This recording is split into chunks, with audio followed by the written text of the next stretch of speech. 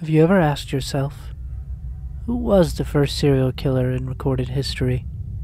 While you may have learned about the bravery and valor and ultimate betrayal of the famous female warrior, Joan of Arc, you probably didn't know that one of her companions was a serial killer. In fact, this companion may be the very first instance of a recorded serial killer in history. In this video, we will take a closer look at the life and exploits of the medieval serial killer, Gilles de Rais. Gilles de Rais, or Gilles de Laval, was born to Guy Laval and Marie de Craon in what is now modern-day France. Not much is known about Gilles' early life except that he had one younger sibling named René. Gilles was a bright young man and a quick study. However, he was also reported to have a short temper, which made him susceptible to sudden outbursts of rage. While this trait alone is not particularly unusual for young men, in hindsight, it may provide a chilling contextual element to his later deeds. Gilles and René would end up losing both parents at an early age. Reportedly, Gilles even witnessed his father's gruesome death in a tragic hunting accident sometime around the year 1415. This event may have been a pivotal moment in Gilles' life, if it indeed occurred. However, this report does involve some degree of speculation. What is known is that both of his parents died within the same time frame, leaving him and his younger brother with a substantial inheritance. After the deaths of their parents, he and his brother went to live with their maternal grandfather.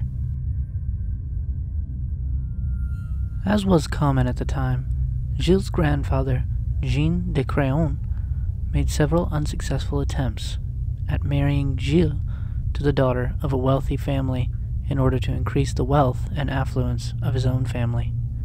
However, he was finally successful when he managed to arrange a marriage between Gilles and Catherine de Tours of Brittany. They officially married on November 30th of the year 1420. Gilles was a skilled fighter who made a name for himself by being both a brave and shrewd warrior. As a result of his valorous actions on the battlefield, Gilles was made a companion at arms of the young Joan of Arc. Some reports even suggest that Gilles was her lover. However, this detail remains mainly speculative. In any case, Gilles would prove to be a valiant companion as he reportedly saved her life on multiple occasions. He even fought alongside Joan at the Battle of Orleans when the English siege was finally lifted. After Joan was betrayed and burned at the stake, Gilles began to leave his military life behind and pursue other things. Unfortunately for himself and his family, Gilles was a reckless spender and had nearly wiped out his fortune by the year 1432. And because he had squandered his wealth, he was even symbolically disowned by his own grandfather.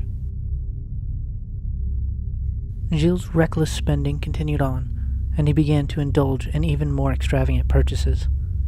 Unbeknownst to many of those who were closest to him, including some of his family members, however, he was hiding a sinister secret. He had begun to investigate the occult, and according to some, he was desperately concerned for his own wealth. He was quite literally willing to make a deal with the devil to get his money back.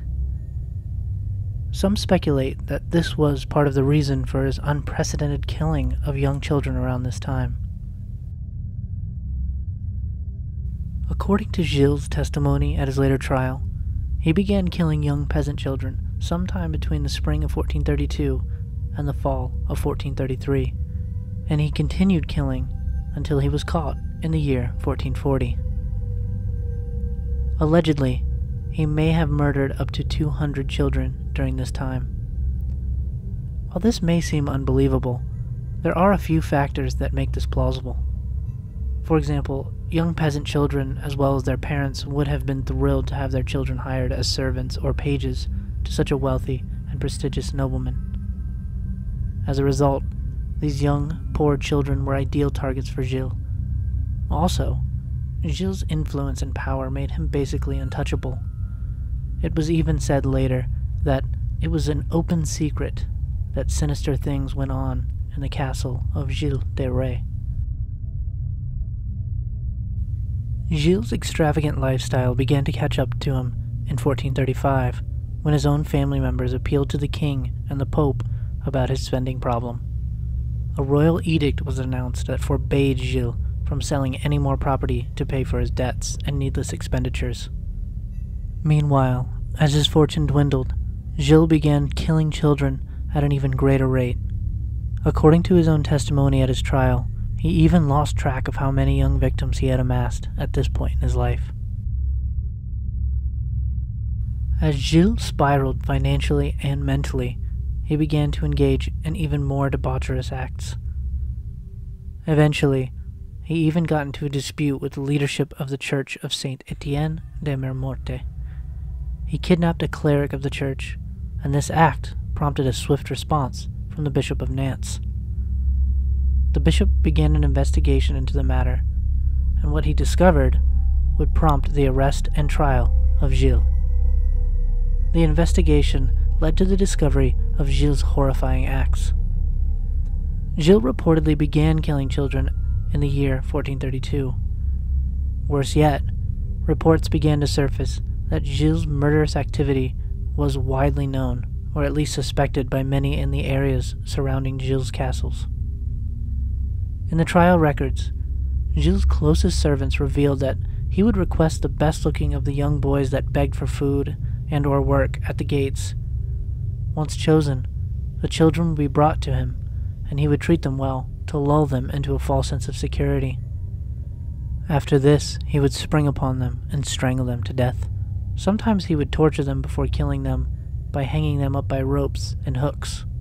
He testified that he would perform illicit acts on the boys' bodies both before and after death.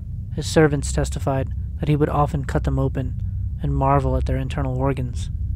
Allegedly, he would even behead the corpses and ask his servants if they recognized how beautiful the heads were. Gilles was also accused and tried for engaging in occultism because of his alleged attempt to summon a demon using parts of his victims.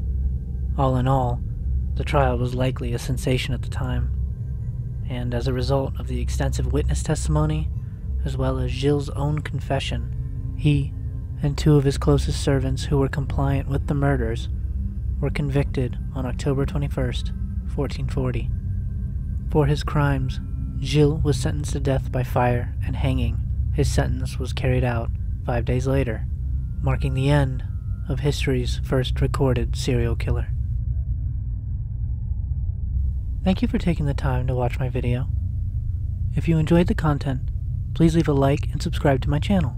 My goal is to put out at least one video each week, and your support with this simple gesture can go a long way toward making this goal achievable. Also, remember to click the notification bell so that you'll be notified when I upload more content. Thank you again, and remember, even a little light pierces much darkness.